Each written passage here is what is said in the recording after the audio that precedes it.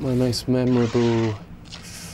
I can't remember my most memorable gig, but my second most memorable gig is the one that I'm going to play later that hasn't happened yet, but I can remember it, but I haven't played it yet. There's just constant moments where music blows my mind. Hard to pick out an example of one thing, but pretty much every time I hear something new that I like, it blows my mind because I hear so much new stuff that I don't like. So every time something's good, I'm fairly picky, I think. So if I hear something new that's good, it's like, wow, someone can still have a new idea and it's still good or amazing. And then I think, well, but now they've done that idea, so I can never do that idea. So now I have to think of new ideas. And I can't really think of a specific example, really, but every good tune blows my mind because it's hard to do a good tune.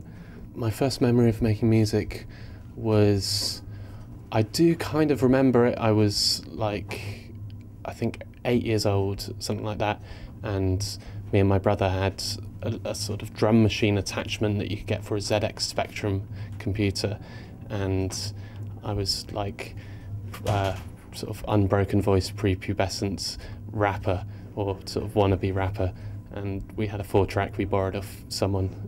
Music's important for me because it's pretty much all I'm really interested in, or all I can really sort of do or try to do, and it's a lot of fun.